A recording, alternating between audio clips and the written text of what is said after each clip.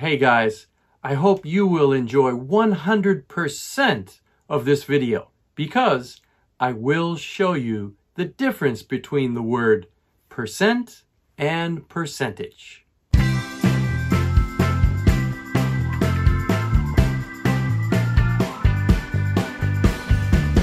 Hi, I'm Steve, and this is Single Step English. I have noticed that the percentage of subscribed viewers that watch my channel is quite small. So please remember to click the bell button below and subscribe to the channel. That way you will receive notifications each time I release a new video.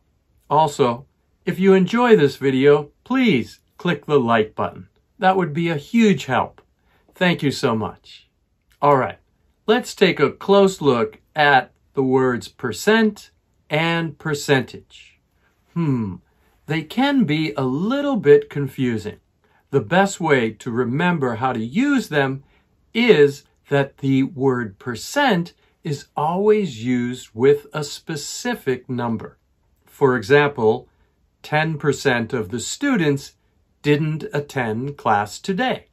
Another sentence example could be around 50% of the population eats bread for breakfast. What percent of people in your country eat bread for breakfast? Please tell me about it in the comments section below. Please notice that when we use the number before percent at the beginning of a sentence to start the sentence, we write out that number. We don't use the digits.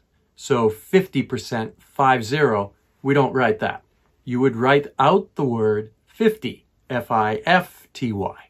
In both of these sentence examples, 10% and 50% is a specific number. The speaker or writer knows the approximate or exact percent. Let's take a look at the word percentage. Percentage is not exact. Instead, it is used to talk about a general relationship. Let's look at these examples.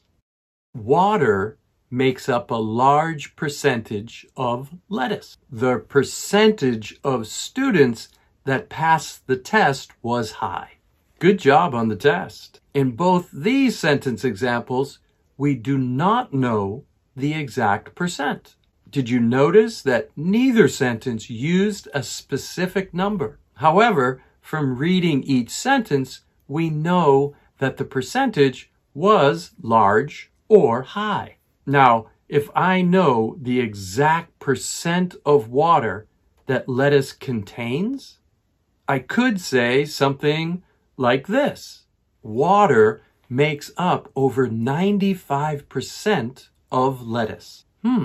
Lettuce has a lot of water. So the rule is, if you know the exact number, use the word percent. Some common word pairs that you'll probably hear or read that go together with percentage are these: a high percentage of, a low percentage of, a large percentage of, and the opposite, a small percentage of. Here are a couple more grammar rules that should really help you out. When percentage is used in front of the plural form of a noun, use the plural form of a verb after it. Let's look at a sentence example. A small percentage of students do volunteer activities. In this sentence, students is the plural form of the noun, so we use the verb do, which is plural, after it. Let's look at a sentence example. A large percentage of the furniture is made in Vietnam. In this sentence, furniture is an uncountable noun. We cannot say furnitures. It is uncountable. And we follow that uncountable noun with the verb is. If we want to change an uncountable noun, or singular. So we want to change, let's say, furniture to cars. That's a plural noun. And we could come up with a sentence like this. A large percentage of cars are made in Mexico. In this sentence, cars is plural, so we follow that with the verb are, which is the plural form. If you know the exact number of cars that are made in Mexico, you could change the sentence and say something like this. 21% of all cars are made in Mexico.